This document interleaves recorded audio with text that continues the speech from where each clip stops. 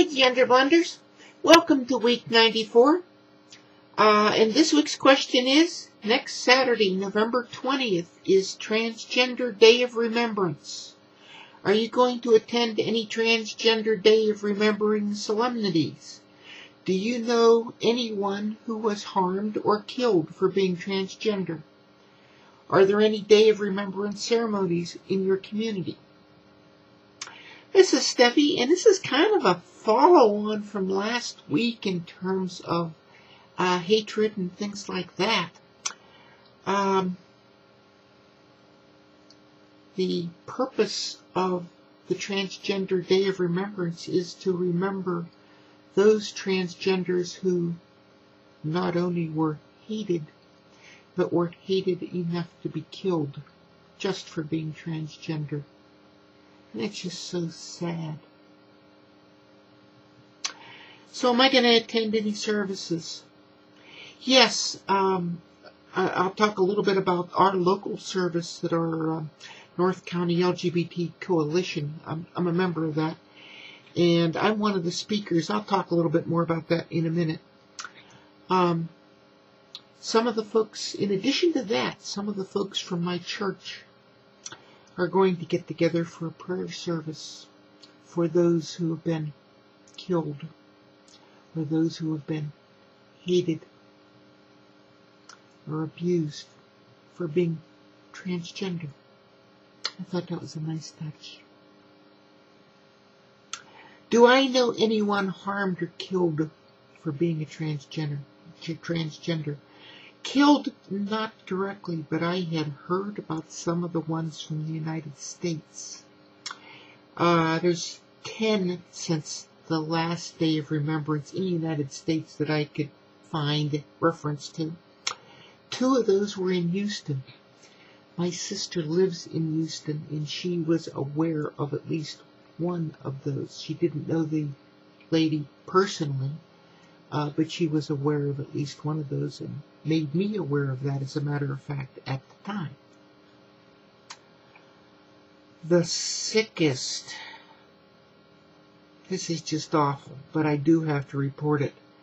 The sickest killing for this year, when I was composing the list, I did the little program for our little ceremony. I'll get to that in a minute. But the sickest one was killing a 16-month-old child. The perpetrator of that event told the police that he was trying to prevent the boy from acting like a girl. And he killed him or her. How sick. Harmed. Do I know anyone who's been harmed? I know several that were beaten up in the greater metropolitan area. Do I know them personally? No, but I knew of the events in the greater metropolitan area, San Diego, Los Angeles, and the environs. And I had heard of several that were beaten up. One of the folks who I converse with on YouTube was actually beaten up, so I do know somebody who was beaten up. That's sick. I just count my blessings that I have been so well received. And I wish everyone were received as well. But the sad truth is, there are a lot of people that have troubles. Are there any ceremonies in your community? Yes, there's 2. The major community in the San Diego, greater San Diego area, the major LGBT center is in a community called Hillcrest. And there's a Hillcrest LGBT center. It's downtown San Diego. And they're going to have a ceremony. Likewise, up in North County, our local group in the Carlsbad, Oceanside, Vista, Escondido, up here in North County, San Diego. We have a North County LGBT coalition that I'm a member of. And we are going to, in Oceanside, have a little candlelight ceremony starting at 6 o'clock. And that's what this is I don't know whether I can show that very well. Day of Remembrance. This is the program for it. I did the program for it. There's what's going to be happening. Here is a list of the folks who've been killed this year. It's just plain terrible. So we're going to have a little candlelight ceremonies. We're going to distribute the candles, and then we're going to have folks. There's going to be 1, 2, 3, 4, 5 of us that are going to speak about our particular little journeys and so forth. Not very long, just a few minutes. And then the ceremony itself will happen. We're going to take turns reading the names of those who have been killed. Then we're going to light a candle and ring a bell. And after that ceremony is completed, it should be very formal and it should be very touching. And it's getting to me just talking about it. So sorry about the voice.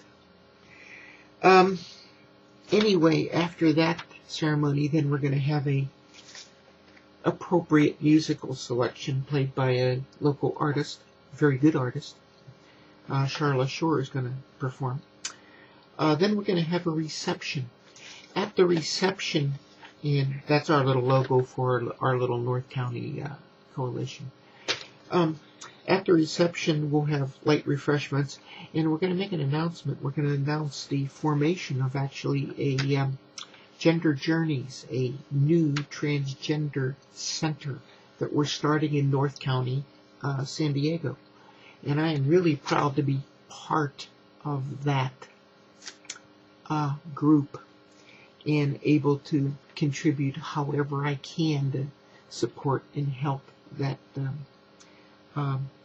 operation. So that's our little local ceremony, and that's what's going to happen. Some of the, I don't know whether you folks have noticed, but virtually in every one of these Gender Blender things, there's a theme from an LP. And this one happens to be a Remembered Love, which is appropriate for the occasion, for Day of Remembrance. So it's a solemn ceremony, and I encourage you folks to take some time out and at least think about those less fortunate folk among us who have been killed just because they were a little bit different, just because they were transgender, and just because some bigot didn't like their viewpoint. So I'll leave you with that. This is Stephie saying thank you so much for watching. Remember our fallen on November 20th. Take a little bit of time out. Thanks, everyone. Bye-bye.